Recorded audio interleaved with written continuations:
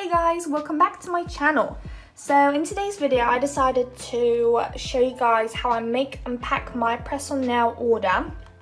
So the first thing I do, if I just zoom in, is see what they ordered and what size. So one of the girls ordered Fly High in a size small.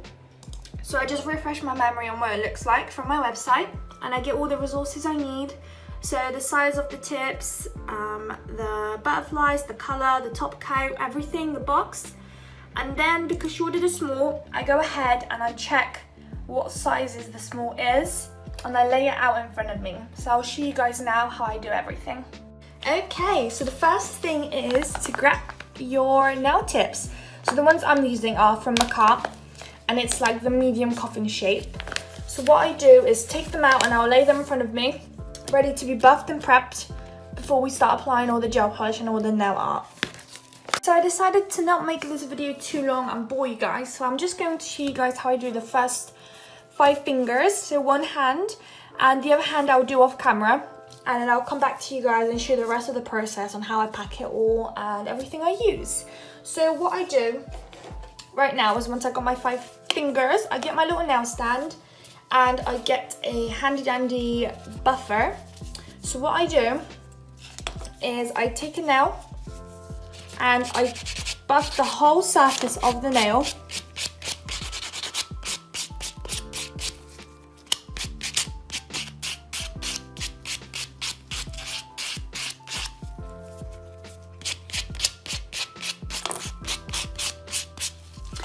And once all the shine has been taken off, I then go in and I just make sure that the sides are sharp.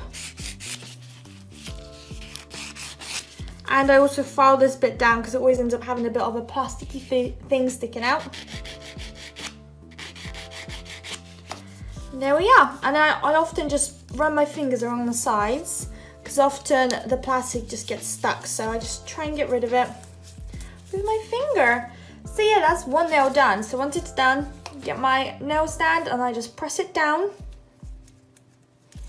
And here we have the first nail.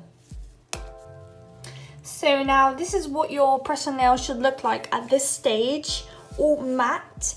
So now what I like to do is, with a lint-free wipe, I like to take my nail cleaner and just clean the nail and dehydrate it. So I often like to basically prep the nails, the press-on nails, the same way you would prep your own nails. That way the gel polish just stays on longer and they last longer for your clients as well. Okay, awesome. So now we're going in with our base coat.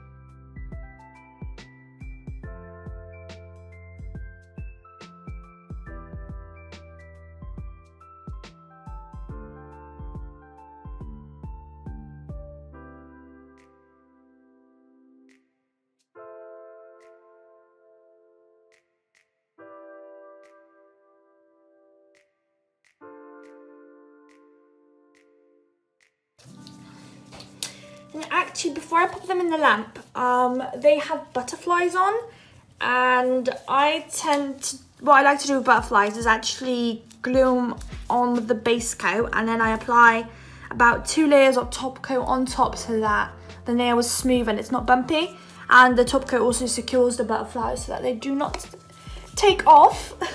So on my design, these 2 nails got butterflies, so let's put that on. Right, so here are the butterflies that I use. Let's just take a few out on the stand. Okay, so I just pick it up and place it on the nail.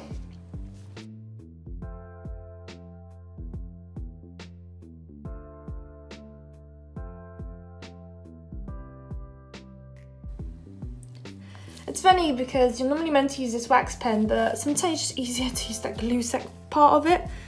It just works better. And you just place the butterflies however you wish, however you like it.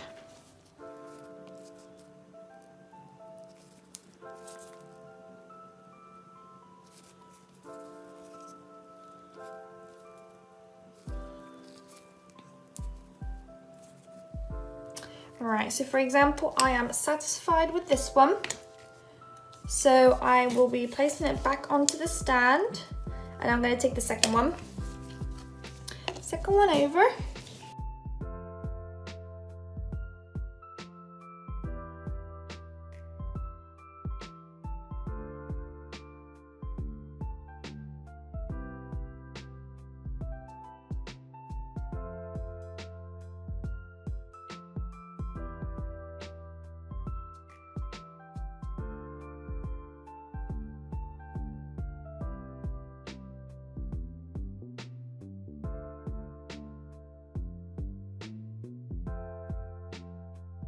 Right, so this is what the two nails should look like next to each other.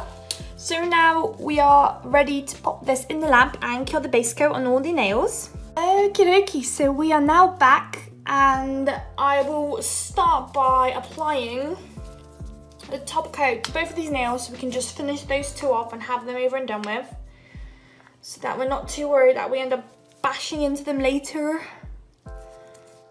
So what I like to do is apply two very thick coats. So I apply one, put it in the lamp, and then once it comes out, apply another one and pop it in the lamp. So I'll just show it once in this video.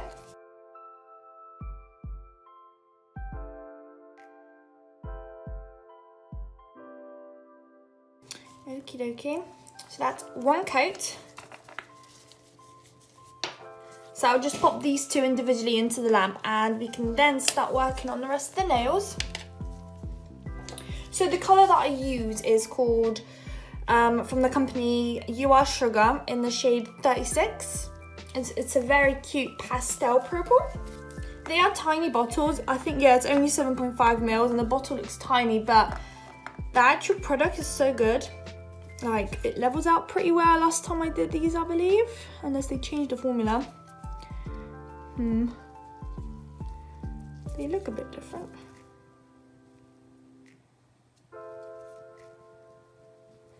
Yeah, it's fine. It levels out really well. I'm pretty impressed with these, not gonna lie.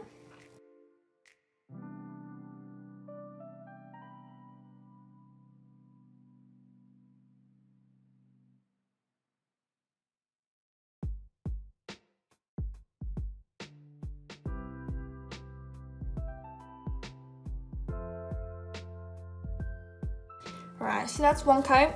We'll probably need roughly 3 coats before this is the colour we want. So I'll come back to you guys once the 3 coats are applied, so I don't bore you guys too much. And then I'll show you guys the process of packing it all up. So here are the nails after applying about 2 to 3 coats of the purple. So now all we gotta do is apply the matte top coat on the 3 nails here, as those two already have 2 layers of glossy top coat. So matte top coats can sometimes be a bit annoying because they can start creating streaks and stuff. So I like to apply a fairly thick coat of it, just 1 coat, but fairly thick, because I feel like it just levels out better that way, and then I feel like it just doesn't create those streaks as much. It's probably me saying that now, but when I put this in the lab, I bet it'll come out with streaks. But nah. It's also to do with your matte top coat as well, so it's pretty good to invest into a little bit of a better one, because otherwise you are honestly going to have such a hard time. Why have I got little bits in there? Trying to just level it out, and you'll be wasting tips because you can't send a streaky nail to a customer. So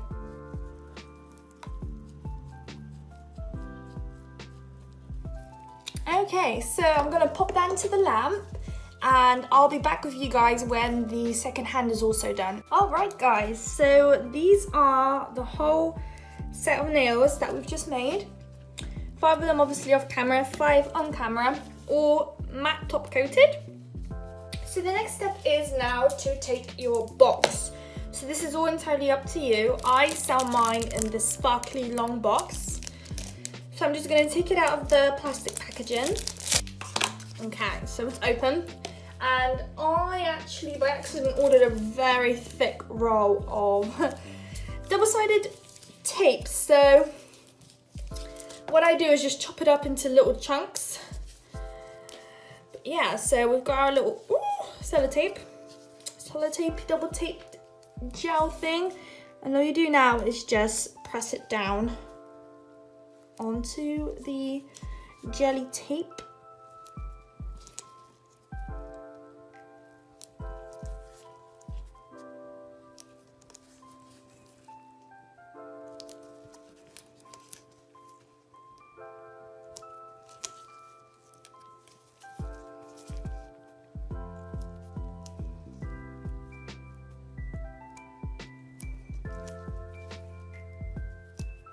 Okay, so once they are on, I just nip the side.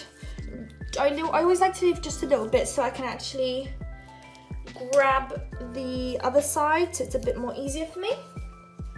And then using my little tweezer, I start to find that little plastic thing that you want to take off. Here we are. Oh.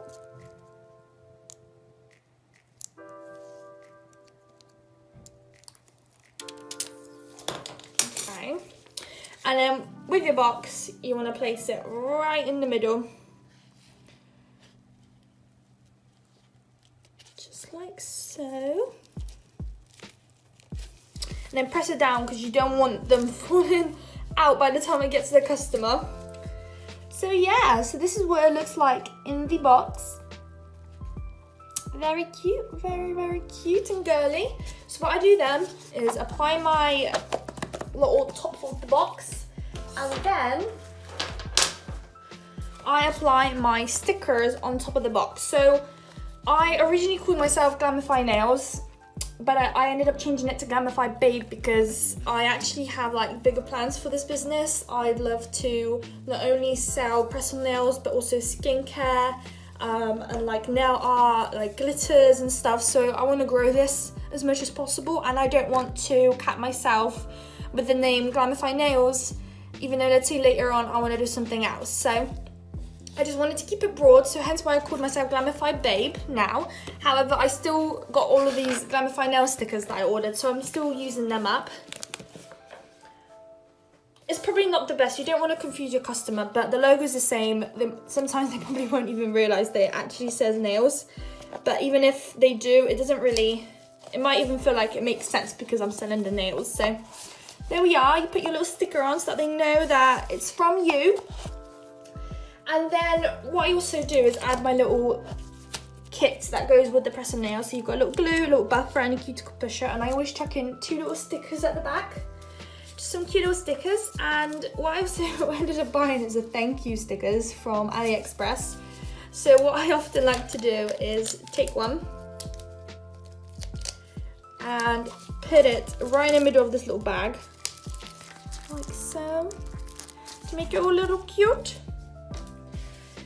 And then I've got this little pink poly mailer. So what I do is put it in along with my little goodie bag. And then I sellotape it down.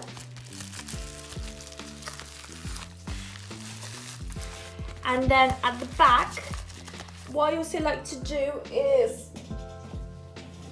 I like to get a bit of sellotape and just sellotape it down, because sometimes at the post office they like to be a bit funny with it sticking out, and then they might sometimes charge you a little bit more just because this little bit is catching on their little like sizing guide thing that they have. So in case you're having the same issue, use some sellotape so it smoothly go in and out of those little holes that they have. And then I also like to use those pink little stickers